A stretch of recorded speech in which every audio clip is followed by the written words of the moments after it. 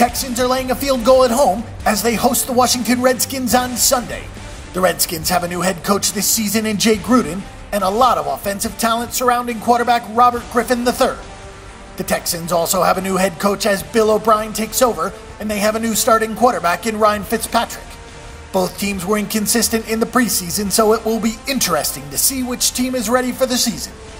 The Washington Redskins will be without starting safety Brandon Meriweather, who is suspended for 2 games. The team will have to hope that Ryan Clark, Bacarri Rambo, and rookie Trenton Robinson are ready to step in. The defense always seems to be a concern for the Redskins, but this season the offense is as well.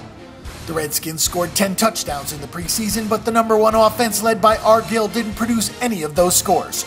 The pressure is already on Griffin to produce because everything is in place for the offense to produce in a big way if the quarterback plays well.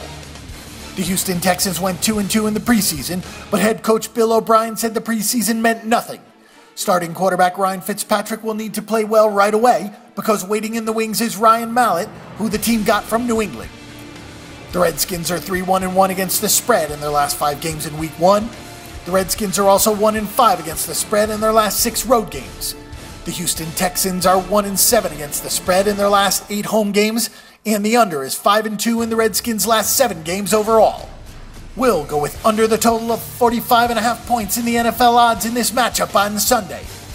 Don't forget to check out all the NFL betting odds at BetDSI.com. Make a few wagers, and we'll see you in the winner's circle.